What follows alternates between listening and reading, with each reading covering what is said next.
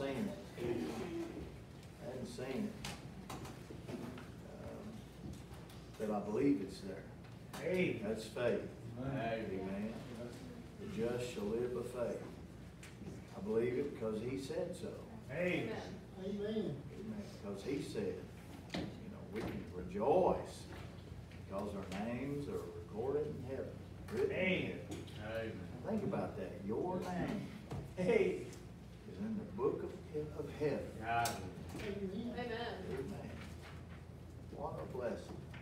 What a blessing to be saved and to know you're on the guest roll. Amen. In the family book. Amen. That's right.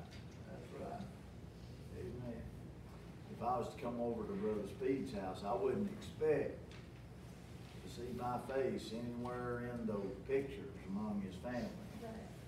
With his brothers and sisters and mom and dad and aunts and uncles and cousins.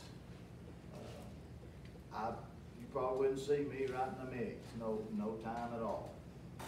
And that's because I'm not in the Hunter family. But we're in the family of God together. Amen. Amen. Amen. You can expect to find your name there. Amen. Amen. You kids gonna come sing for us? Somebody else may want to come sing.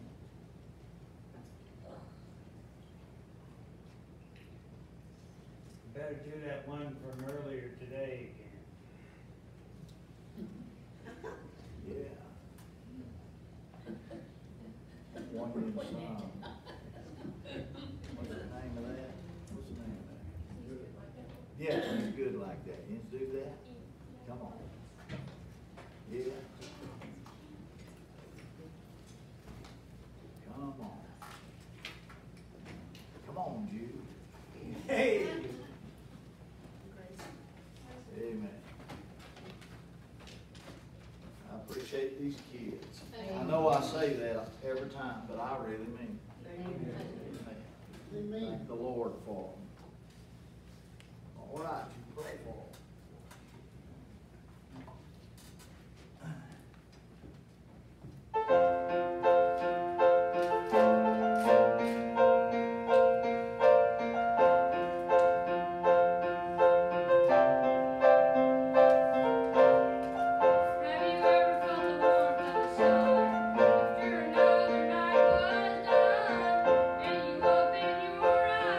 Sunrise to a brand new sunrise.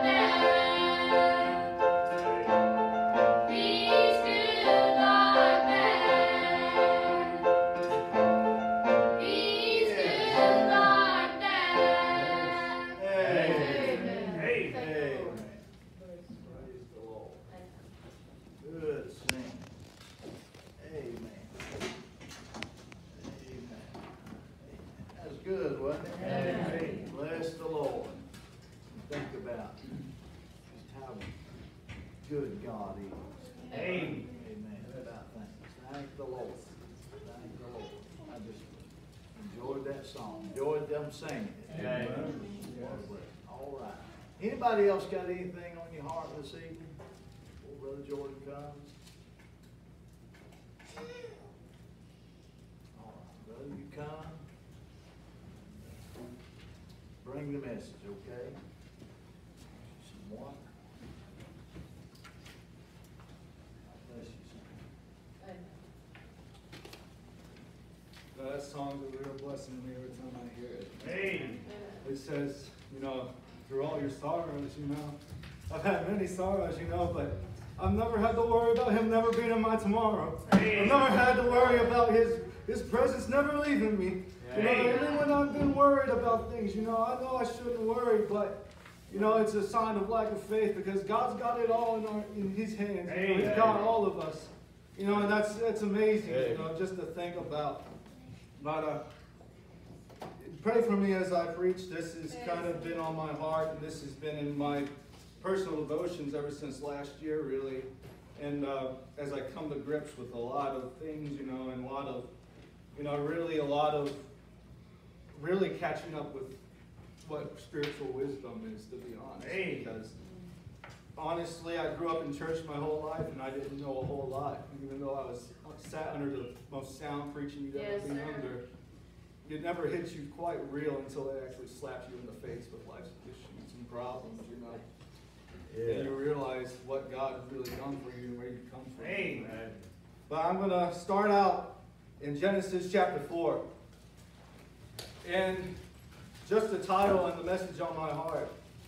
And you'll start to understand why as it comes all around. But what I'm going to be preaching on is, what are we doing here? And through this message, we're going to talk about some people that have had moments. So what am I doing here? And what are we doing here? What are we going to do going forward? And honestly, I've had many moments like that, and those are making and breaking moments, because those are decisions that you either cut the wrong wire or you get the right wire.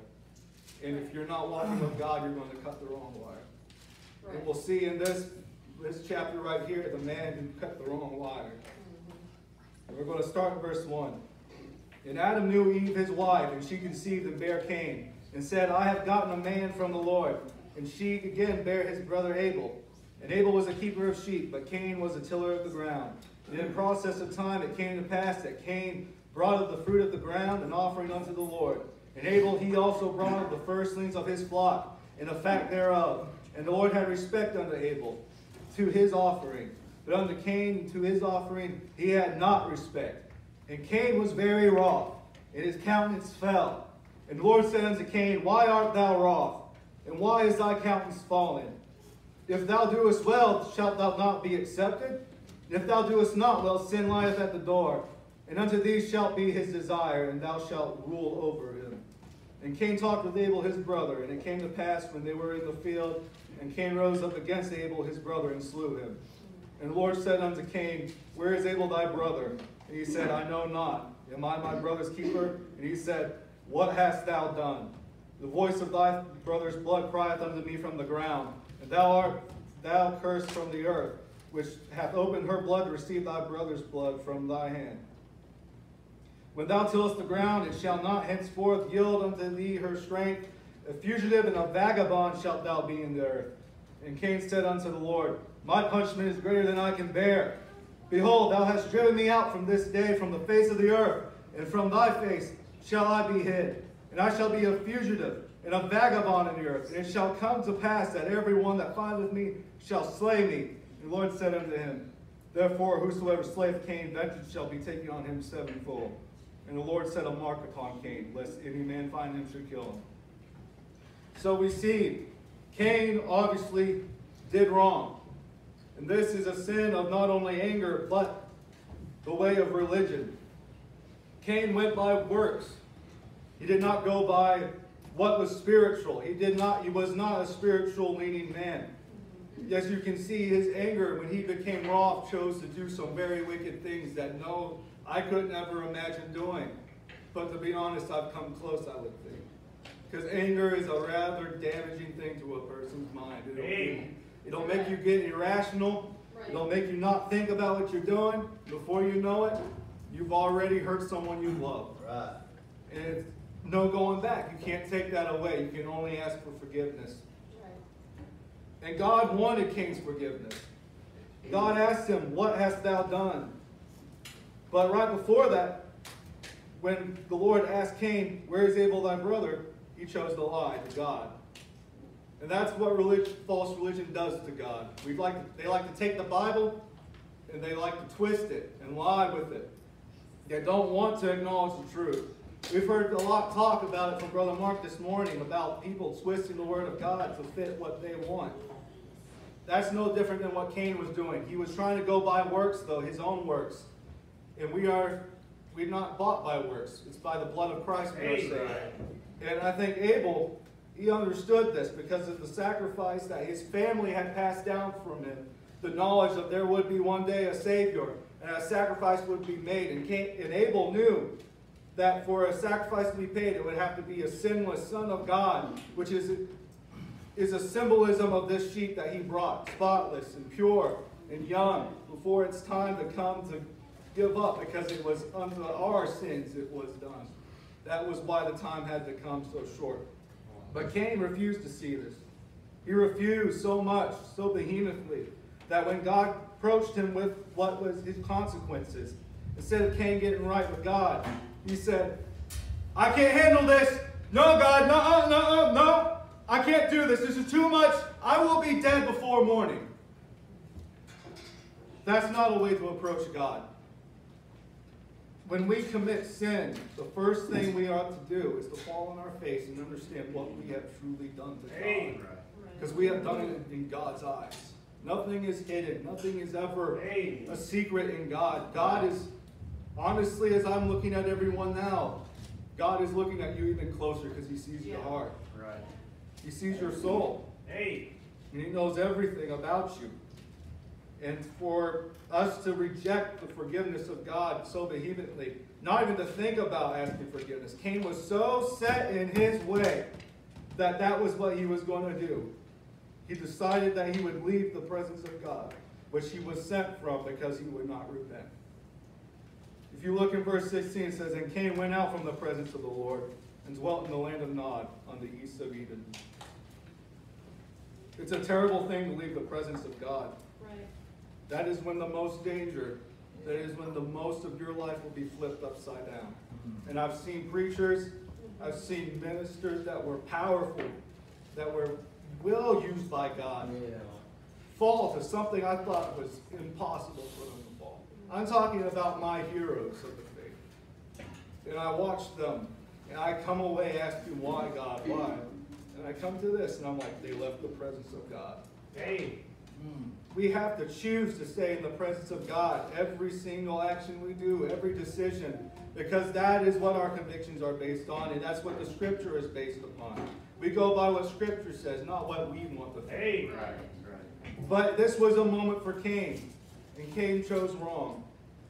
And when he was asked what he's doing, he decided it wasn't that bad. And why? Was he supposed to take care of Abel? Was his kind of mentality.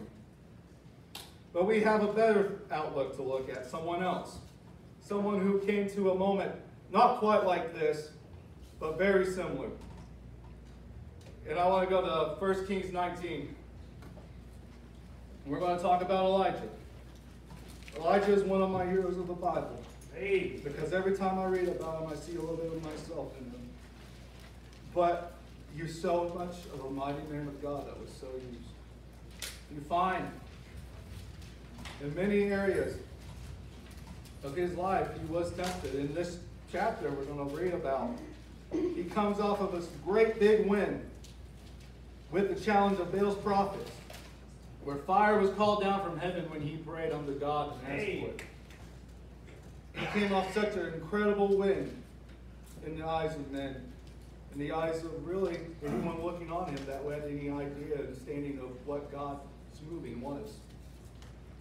But we'll start in verse 1 to really understand kind of the setting after the whole dueling of all the prophets of Baal against Elijah. And verse 1 reads, And Ahab told Jezebel all that Elijah had done, and with all how he had slain all the prophets with the sword. Then Jezebel sent a messenger unto Elijah, saying, So let the gods do to me, and more also, if I make not thy life as the life of one of them by tomorrow, about this time. And when he saw that, he arose and went for his life, and came to Beersheba, which belongeth to Judah, and left his servant there. But he himself went a day's journey into the wilderness, and came and sat down under a juniper tree, and he requested for himself that he might die, and said, It is enough now, O Lord, take away my life, for I am not better than my fathers. And as he lay and slept on a juniper tree, behold, then an angel touched him and said unto him, Arise and eat. Hey. And he looked, and behold, there was a cake baking on the coals, and a cruse of water at his head. And he did eat and drink, and laid him down again. And an angel of the Lord came again the second time and touched him, and said, Arise and eat, because the journey is too great for thee. And he arose and did eat and drink, and went in the strength of the meat 40 days and 4 nights unto Horeb, the mount of God. And he came thither unto a cave, and lodged there. And behold, the word of the Lord came unto him, and said unto him, What doest thou here, Elijah?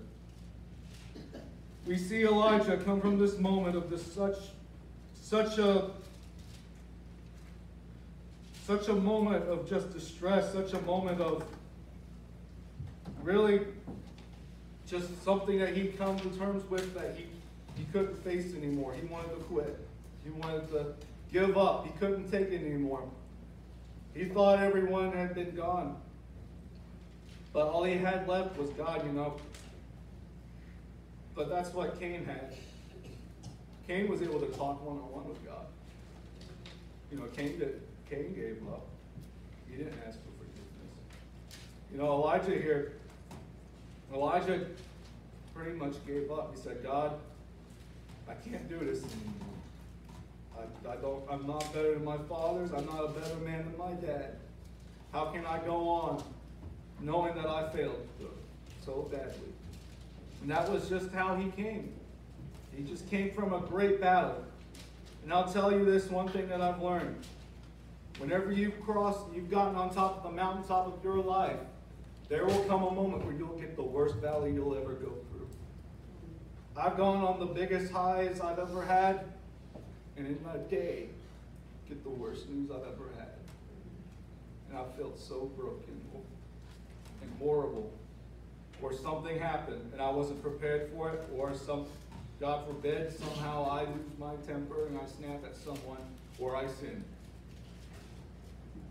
But there's always a way back to God. Hey. As long as you choose to acknowledge what you've become. That you have sinned and what you are. We are sinners saved by grace. Hey. Most of us saved here. We have the grace of God given. There is mercy. But sometimes we choose not to get that mercy. You see Elijah here in verse 3. When he arose and went for his life and came to Beersheba, which belonged to Judah, and left his servant there. God provides many uses for us for companionship, for a fellowship, and for help. We oftentimes, I know I do, I have people that I go to, that I talk to, that I can pour my heart to, and that can help minister to me, that can help my heart. Amen. And when he left the servant there, he left the one person that could minister to him that was left in his eyes. And that's when he became so low. He let his worry and his confusion take the best of him and left the only help humanly possible for him. And we tend to do that. We tend to do that to our companions, our relationships, husbands, wives, families even, kids to their parents. Things happen. You don't communicate to your spouse. Right. You don't communicate, and what happens? You push them away. That's what Cain did. He didn't want to communicate with God. He most certainly wasn't going to communicate with someone that was living right. He saw Abel as nothing but what he should be for God, but what he would not be. Cain would refuse and would not be what Cain was for God. And that's a sad thing because I see many people, many young people that have so much potential. I've seen preachers with so much power, so much gift from God on them. The hand of God, just you can see it magnified from the pulpit, and them give up everything for a woman, for beer, for drugs. I've seen it, and it makes me worry and fear for my friends. And if you're not careful, that's what it will come to. If you don't make the right decisions, you're not right with God, you're not walking with God, you're not reading this Bible, having the relationship with God you ought to have, you're going to make the wrong decisions. Hey. And that's just a matter of fact. When we're not walking with God, our other areas of life are not going to be right because we're not seeking God for His Amen. will. But it doesn't end there for Elijah. Elijah goes on in verse 10. And Elijah said, I have been very jealous for the Lord God of hosts, for the children of Israel have forsaken thy covenant, thrown down thine altars, and slain thy prophets with the sword. And I, even I only, am left, and they seek my life to take it away.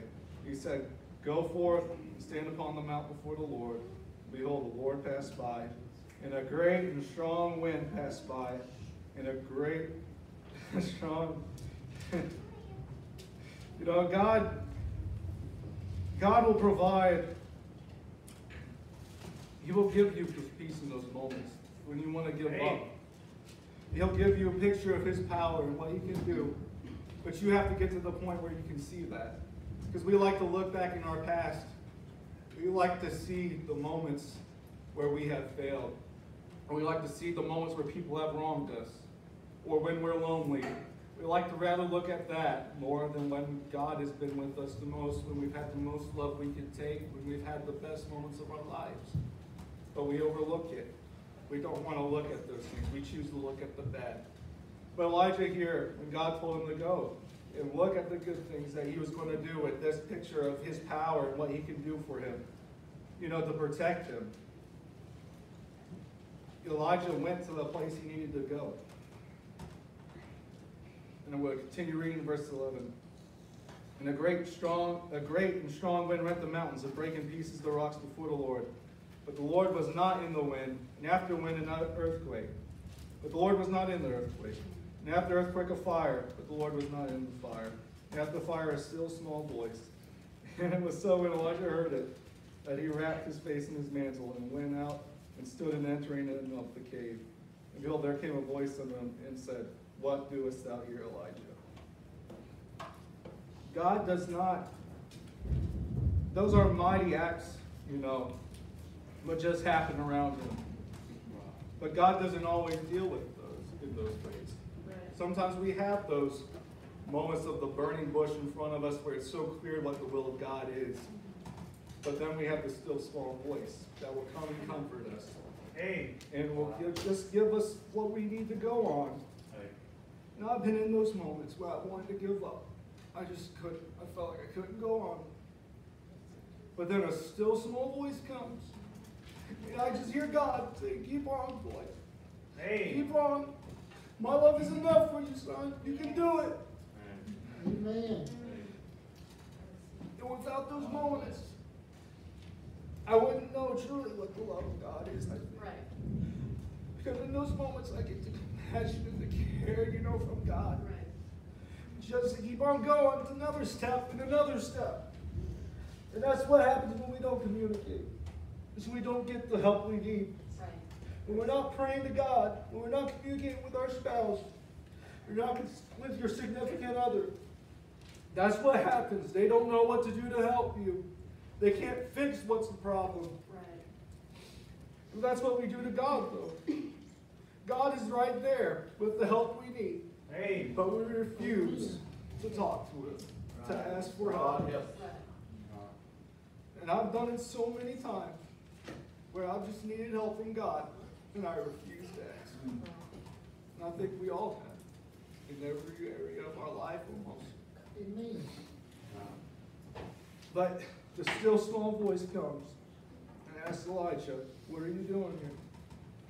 I think he just wanted Elijah to know what he was doing here. God already knew why he was there. He wanted Elijah to know what he's doing, because God can take him from what that was, and he knows God is better than that. Just like they were singing, he's good like that. Hey. God can take you from anywhere you are and then uplift you to a spot where you can be used of God. Hey. You know, it doesn't have to end here in a cave with Elijah, asking for God to take him out. If you just listen to the small voice, to the love of God calling you, wanting to give you that help, you can get that help tonight. And if you're lost and God is talking to you, you can get saved. You can get that help. There's a hole inside a soul that only God can fill. Hey. And I spent a lot of different ways trying to fill that hole when I was lost. I remember being so depressed and so sad, feeling so lonely. Felt like I was forgotten, that no one cared. Until God opened up my eyes, you know, in many different areas of my life, before and protecting me, giving me people that would love me, and just opening my eyes little by little to help soften my hard heart. Because I had hardened it so much to the things of God. I looked at preaching as a target because I saw everything my parents went through. And I told God I will never do that. And look what God has done. But honestly, I wouldn't change it for the world. The calling of God is such a tremendous responsibility. Hey. And I worry that I might be a failure when it comes to it. And that's a massive responsibility. To speak the word of God, to get up, to preach to others what God's heart is. That's a massive responsibility. Yes. And I Amen. don't ever want to fail it. But God has always been there for us. You know, even if when we do fail Him, He comes to us and just with a still small voice wants to patch things up. Hey. No matter what you've done, you can still get back with God in His good eyes and good graces and be one of His children. And you'll never ever cast out. But our trials, they not only help strengthen us, they help others. If we skip down to verse 15. And the Lord said unto him, Go, return on thy way to the wilderness of Damascus. And when thou comest, anoint Hazael to be king over Syria. And Jehu the son of Nimshi shalt thou anoint to be king over Israel. And Elisha the son of Shaphat of Abel-Meholah shalt thou anoint to be the prophet in thy room. And it came to pass that him that escapeth the sword of Hazael shall Jehu slay, and him that escaped the sword of Jehu shall Elisha slay. Yet I have left me 7,000 in Israel, all the knees which have not bowed unto Baal, and every mouth which hath not kissed him. So he departed thence, and found Elisha the son of Shaphat, who was plowing with 12 yoke of oxen before him. He with the 12th, and Elijah passed by him, and cast his mantle upon him. And he left the oxen, and ran after Elijah, and said, Let me, I pray thee, kiss my father and mother, and I will follow thee. And he said unto him, Go back again, for what have I done to thee? And he returned back from him, and took a yoke of oxen, and slew them, and boiled their flesh with the instruments of the oxen, and gave unto the people, and they did eat. Then he arose and went after Elijah, and ministered unto him. But we see, because Elijah didn't quit, that we have another one, a next generation that's going to step up into Elijah's place. We have Elisha. And when an opportunity was given to Elisha to step up and to take that mantle, Elijah didn't tell him to take the mantle. You'll see it there. Elijah said, Go back again, for what have I done to thee? That wasn't Elijah's calling to give. It was God. When the mantle fell, when he cast the mantle upon him, that was God's calling to Elisha. Yeah. And it was a calling for Elisha to leave all that he had and follow after God and to become what Elijah was. And that you see it throughout Elisha's life. When I read it, it's almost like a fatherhood and a son. He treats Elijah almost like his dad. it's very much like God gave him everything he needed. He left his family but gave him someone else, a companion. And God will do that for you. As you see Elijah, he rose and went after Elijah and ministered unto him. That was the help they both needed. God gives you the people you need to help you. Don't push them away. If I was to push away Millie here, and we're recording, if I was to push her away, if I'm having some type of hardship, that would not be the right thing to do.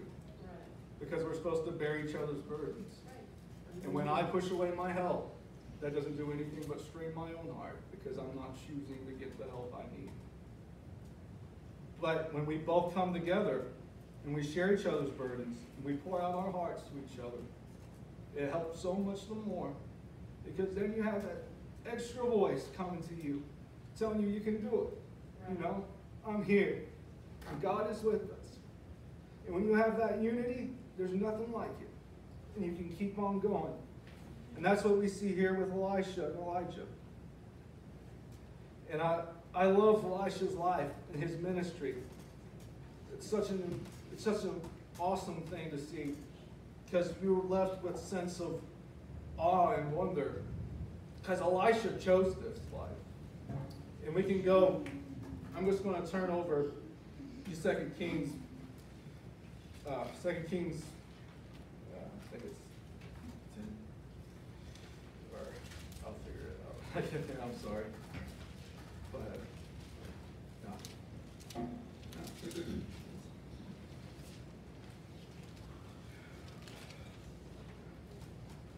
Let me think a little bit.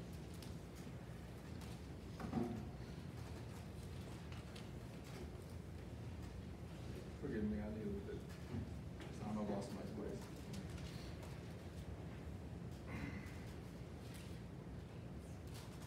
Okay, I'm sorry. Okay, 2 Kings chapter 2.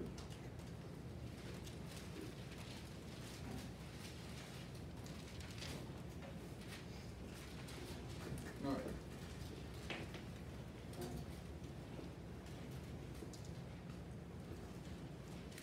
We'll start in verse 1, because I think it gives the context needed to understand everything that's going to happen when Elijah just goes up into heaven. But we'll continue reading in verse 1. And it came to pass, when the Lord would take up Elijah into heaven by a whirlwind, that Elijah went from Elisha from Gilgal. And Elijah said unto Elisha, Tarry here, I pray thee, for the Lord hath sent me to Bethel. And Elisha said unto him, As the Lord liveth, and thy soul liveth, I will not leave thee. So they went down to Bethel.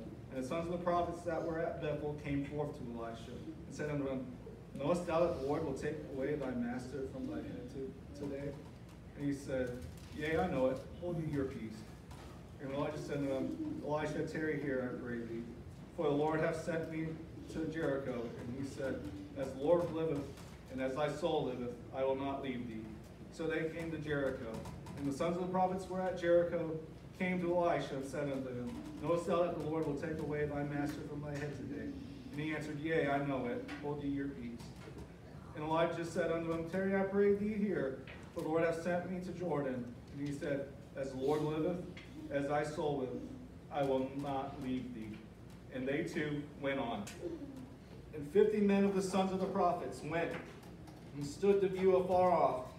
And they too stood by Jordan. And Elijah took his mantle and wrapped it together and smote the waters, that they were divided hither and thither, so that they too went over on dry ground.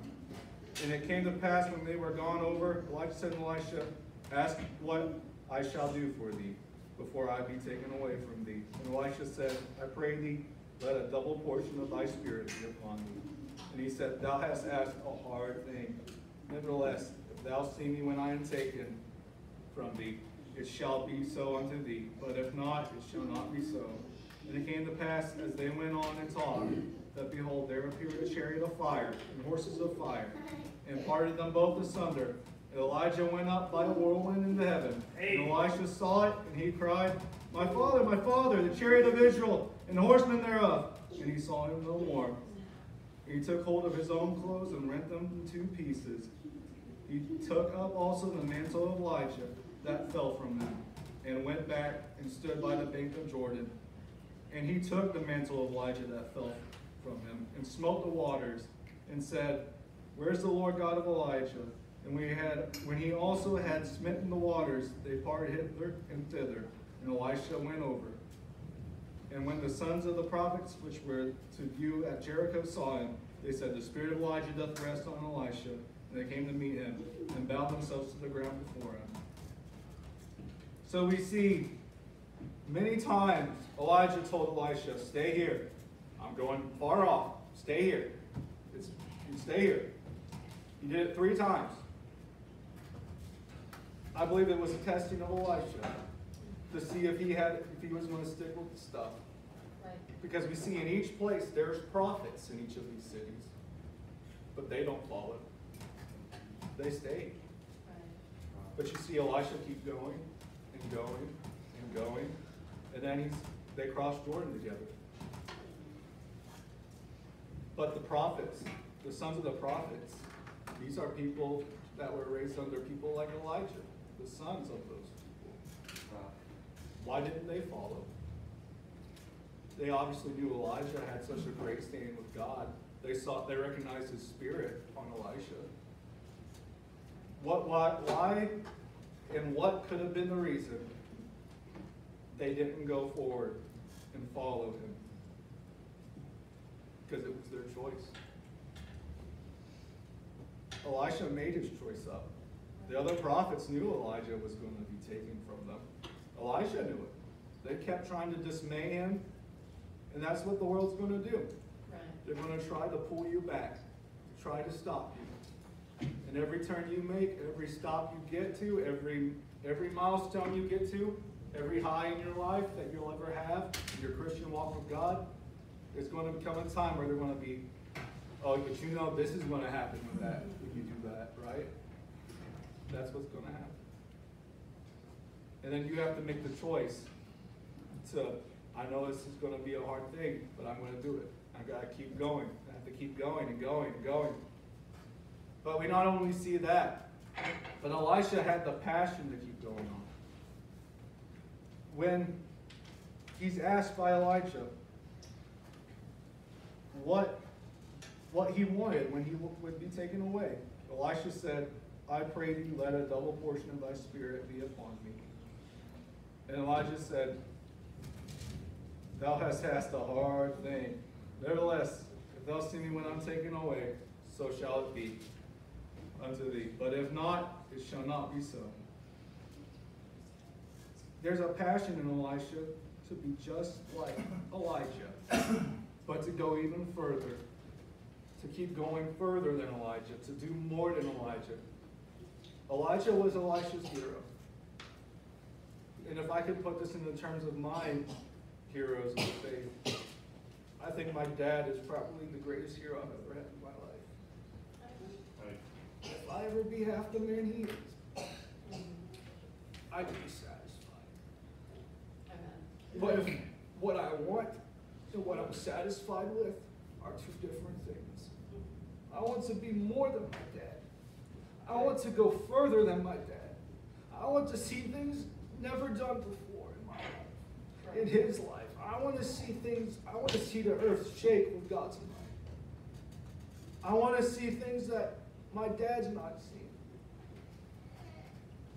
And you know, Elisha had a passion for God. He knew what he was asking. Wow. Elisha knew what hard times would come. He knew what would happen when he got to this point, I believe. Because he was so ready and so prepared with what he wanted. I believe he knew what he wanted as he followed Elijah. That moment that mantle fell, and Elijah said, go back again. What have I done for you? That was Elisha's moment where he chose, this is what I want. Right. And this is what I'm going to do. But Cain chose not to. Right. We have these 2 polar opposites, but 2 different decisions and 2 different lifestyles.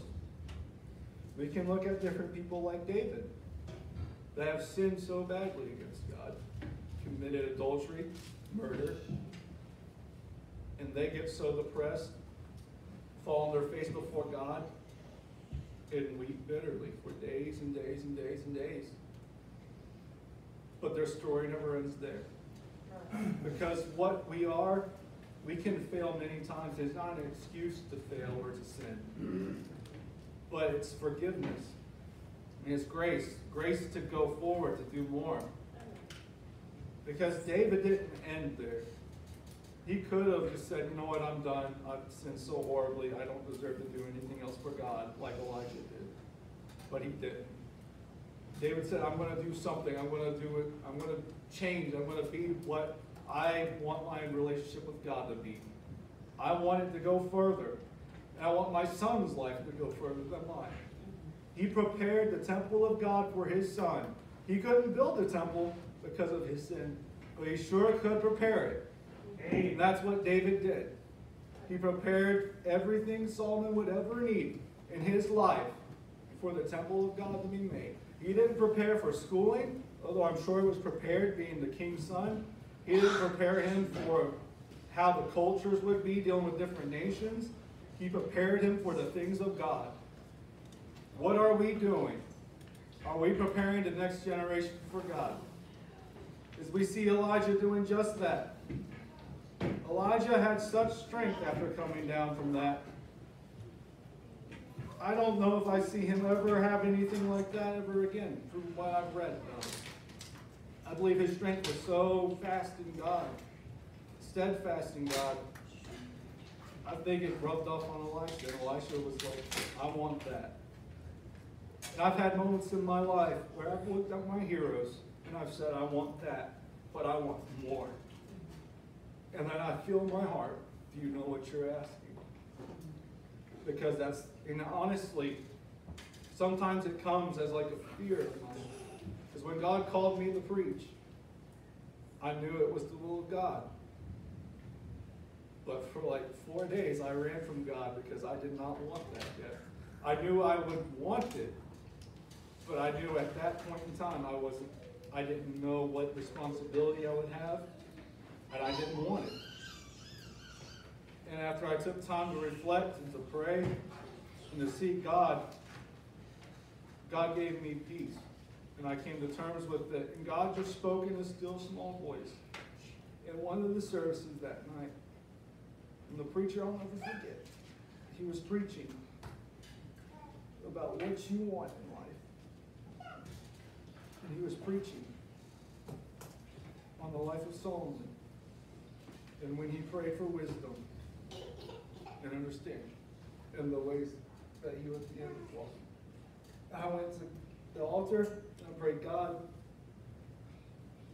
I'm sorry for how I've acted and how I've treated your home. But God, I want this now. I want to go further, Lord. I want to do things for you. I want to serve. Hey. And in my heart, you know, that fire is not ended. I still want to do more. But then back of my head, I still always had the voices of, oh, you know what you're going to do when you get to this point, right? You know how hard it's going to be, you know, once you get to that city, once you get to that milestone in life. You know, what you going to do when God calls you to be a missionary? What you going to do when God calls you to be an evangelist? And I've told myself, and in my heart, I've come to peace with it, you know, since then. I'm ready for it. Should God call me, I'm ready for it. I would love to do any of those things when I'm called. I want to be prepared for those things. And being prepared is something Elisha was doing. Elisha saw where things were heading. He saw that they were heading over to Jordan. And he knew what was going to happen, where he'd have to find out what he really, really wanted and then ask for it. In this life, we don't look at the things of God for what we want. We don't even look at what's right with God. We don't look at our potential. We don't look at what we could be for God. We ask ourselves, we get to that question, what are we doing? And what are we going to do? And those are the most crucial questions you'll ask yourself. Because you'll either walk with God or you'll do something you'll regret. And and you'll live a life of misery. And for the most part, I've seen lives make the right decisions, and they've had hardships. It doesn't come with ease. But I see the joy on their face, I see the hand of God on them, and I see the souls being saved, and I just tell myself, I want that, God. I want to do that. You know, Amen. that song they sing, He's good like that. It takes a lot to say it. But when you have the faith, you can say, I know you're going to be good like that when I get to this point. And so you keep going, you keep going, you keep going. And you know, people like Elijah and Elisha are people we should uplift. Not our own heroes of this world, not the sports stars, not any of the actors or actresses. We should uplift our own role models and heroes of the faith and God's Word. Hey. As many times we don't make the right decisions, and I've seen so many of my friends make the wrong decisions. And that's all I want for the people of God, is to make the right decisions and to see them grow. And I've seen so many people in here grow already. The lead kids that were singing, I remember when they were just, short. I remember when they couldn't play piano. When they were kind of bashful when they got up to sing, And now I see them over there serving God. It does my heart joy. It blesses my heart. I see people and I see children in churches, and I'll see them sing. But sometimes the Spirit's not there in it. And when I can see the Spirit in them, it does my heart good. Because I know there's others just like me that will keep going with this stuff. They're going to keep going. And I pray nothing ever happens. And I hope that was a help. And, Amen. Amen. Amen. Let's all stand together.